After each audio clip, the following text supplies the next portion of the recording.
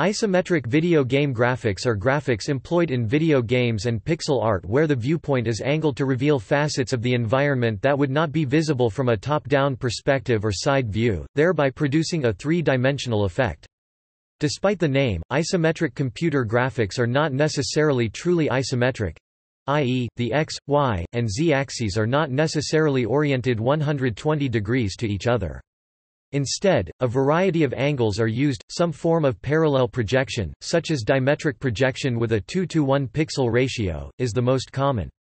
The terms 3/4 perspective, 2.5D, and pseudo-3D are also sometimes used, although these terms can possess slightly different meanings in other contexts. Once common, isometric projection became less common with the advent of more powerful 3D graphics systems, and as games began to focus more on action and individual characters. However, video games using isometric projection have seen somewhat of a resurgence in recent years, especially on Kickstarter.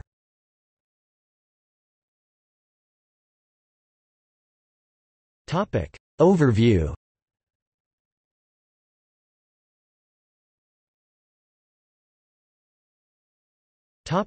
Advantages.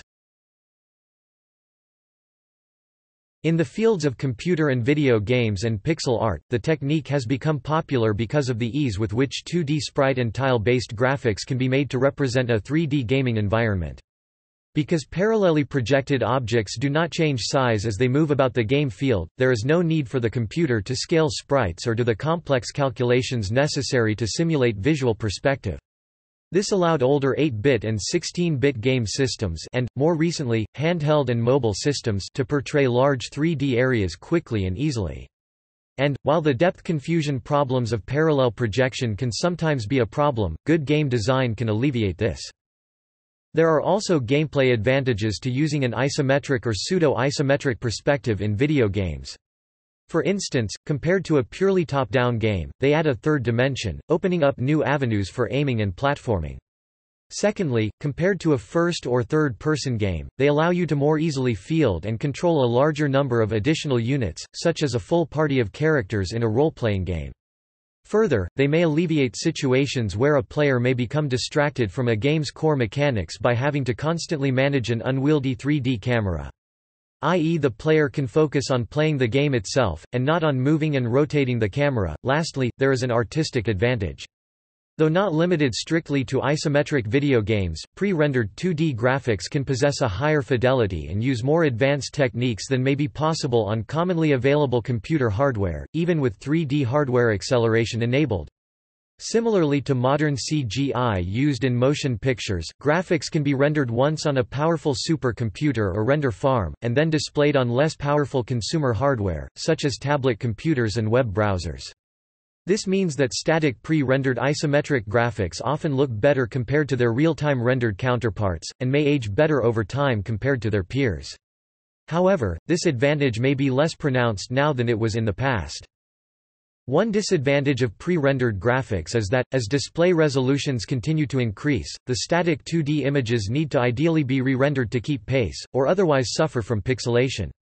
This is not always possible, however, as was the case in 2012, when BioWare's Baldur's Gate 1998 was remade into Baldur's Gate, Enhanced Edition by the studio Beamdog. The new developer opted for simple 2D graphics scaling, or zooming, without re-rendering the game's sprites, as they were lacking the game's original creative art assets. The original data was lost in a flood. Changing the resolution of a real-time rendered game is trivial, in comparison.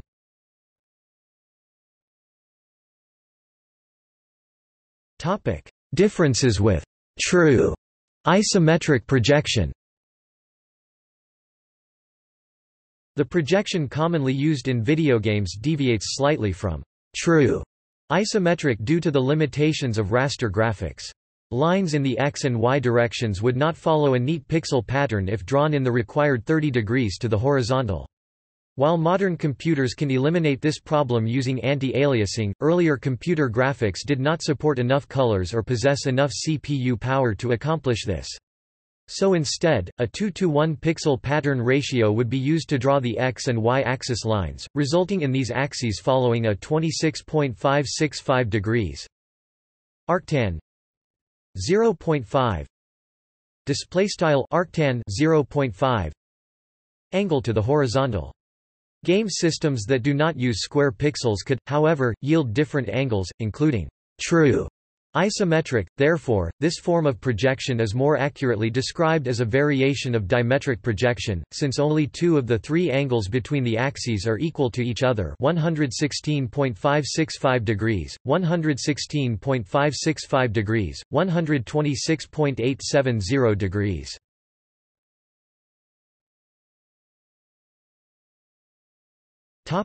History of isometric video games.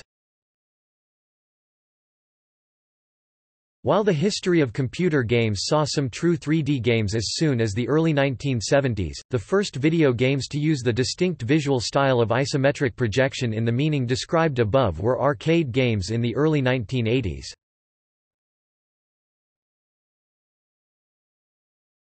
Topic: 1980s. The use of isometric graphics in video games began with the appearance of Sega's Zaxxon, released as an arcade game in January 1982. It is an isometric shooter where the player flies a space plane through scrolling levels. It is also one of the first video games to display shadows. Another early isometric game is Q*Bert, which Warren Davis and Jeff Lee began programming in April 1982 and released in November 1982.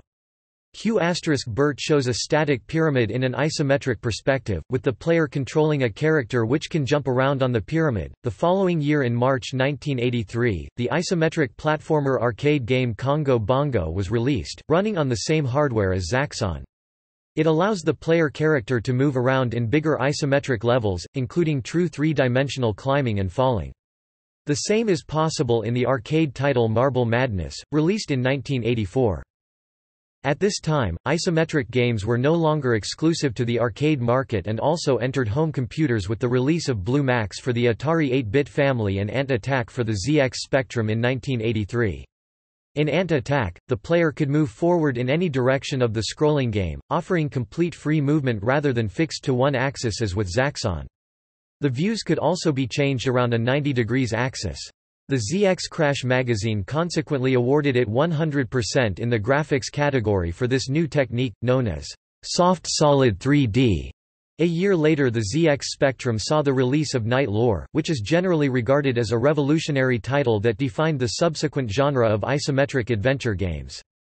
Following Night Lore, many isometric titles were seen on home computers, to an extent that it once was regarded as being the second most cloned piece of software after WordStar, according to researcher Jan Crick. Other examples out of those were Highway Encounter 1985, Batman 1986, Head Over Heels 1987, and La Abadía del Crimen 1987. Isometric perspective was not limited to arcade, adventure games, though. For example, the 1989 strategy game Populous used isometric perspective.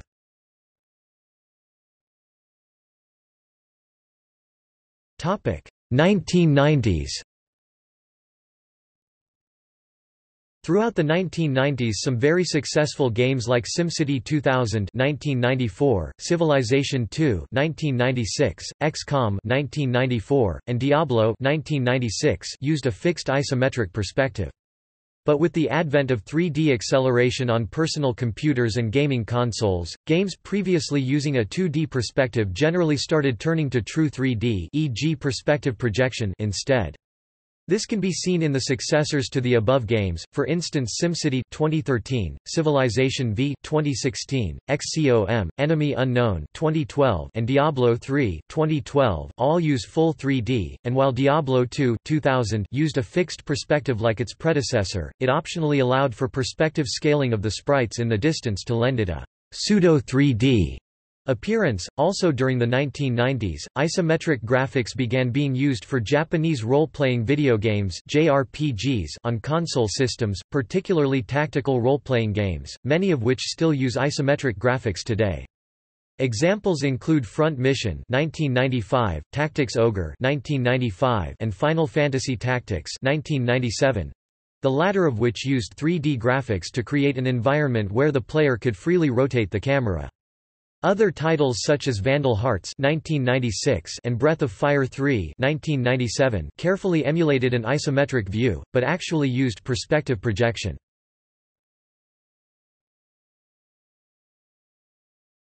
Topic: Infinity Engine.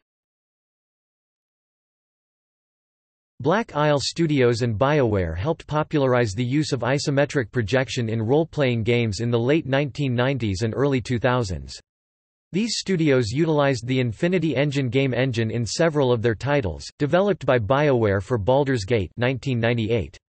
This engine gained significant traction among players, and many developers since then have tried to emulate and improve upon it in various ways.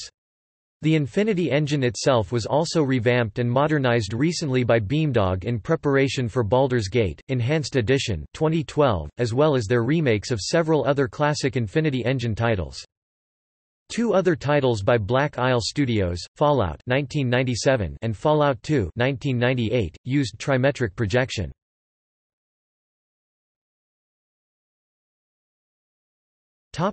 Kickstarter. Isometric projection has seen continued relevance in the new millennium with the release of several newly crowdfunded role-playing games on Kickstarter. These include the Shadowrun Returns series 2013-2015 by Harebrained Schemes, the Pillars of Eternity series 2015-2018 and Tyranny 2016 by Obsidian Entertainment, and Torment: Tides of Numenera 2017 by Inxile Entertainment. Both Obsidian Entertainment and Inxile Entertainment have employed, or were founded by, former members of Black Isle Studios and Interplay Entertainment, and Obsidian Entertainment in particular wanted to bring back the look and feel of the Infinity Engine games like Baldur's Gate, Icewind Dale, and Planescape: Torment, with Pillars of Eternity. Lastly, several pseudo-isometric 3D RPGs, such as Divinity: Original Sin 2014, Wasteland 2 2014, and Dead State 2014, have also been crowdfunded using Kickstarter in recent years. These titles differ from the above games, however, in that they use perspective projection instead of parallel projection. Rather than being based purely on nostalgia, the revival of isometric projection is the result of real, tangible benefits as well.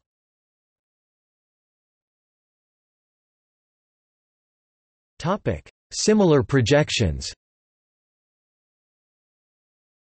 The term, isometric perspective, is often misapplied to any game with an usually fixed, angled, overhead view that appears at first to be isometric. These include games that utilize trimetric projection, such as Fallout 1997 and SimCity 4 2003, games that utilize oblique projection, such as Divine Divinity 2002 and Ultima Online 1997, and games that utilize a combination of perspective projection and a bird's eye view, such as Silent Storm 2003, Torchlight 2009, and Divinity: Original Sin 2014. There are also titles that utilize polygonal 3D graphics, but render their graphics to the screen using parallel projection instead of perspective projection. These include Syndicate Wars 1996, Dungeon Keeper 1997, and Depths of Peril 2007. And, there are a number of games that use a combination of pre-rendered and real-time rendered isometric graphics, such as The Temple of Elemental Evil 2003 and Torment: Tides of Numenera 2017, which use pre-rendered 2D backgrounds and real-time rendered 3D character models, and Final Fantasy Tactics 1997 and Disgaea: Hour of Darkness 2003, which use real-time rendered 3D backgrounds and hand-drawn 2D character sprites. One additional advantage of top-down oblique projection is that images fit more snugly within a square graphical tile, thereby using less memory.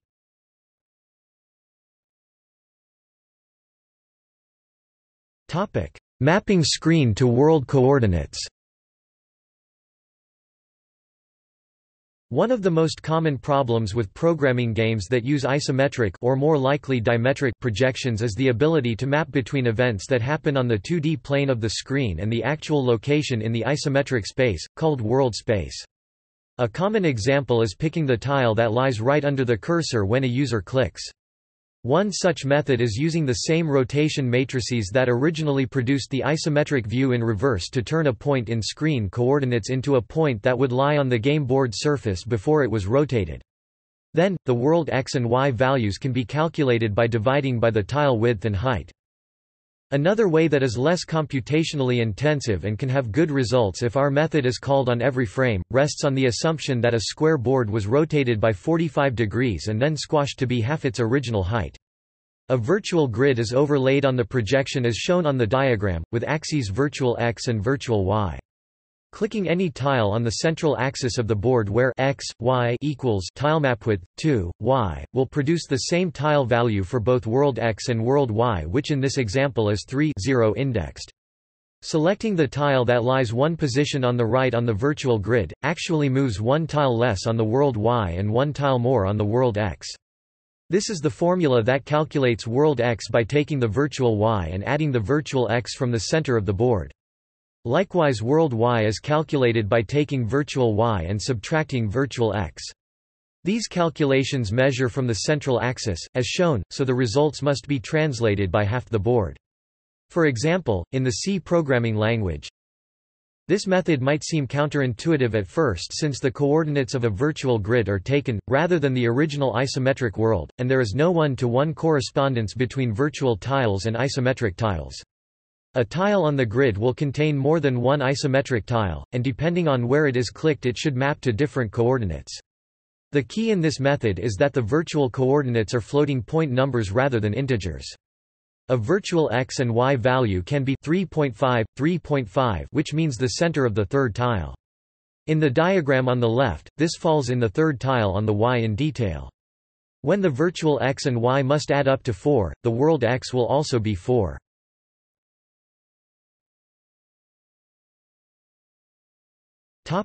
Examples.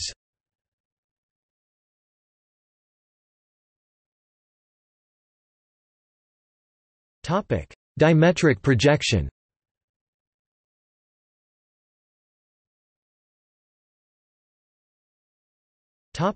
Oblique projection.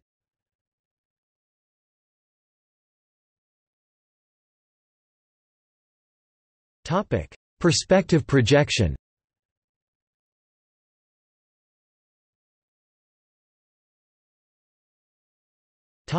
See also: